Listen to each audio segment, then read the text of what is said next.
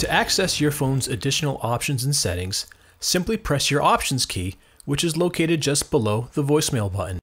From there, you can check your phone directory, set up your speed dial options, view your call history, which will give you information on both answered and missed phone calls.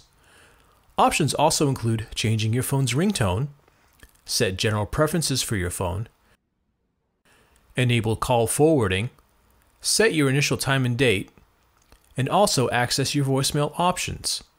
More features are available by continuing to scroll down.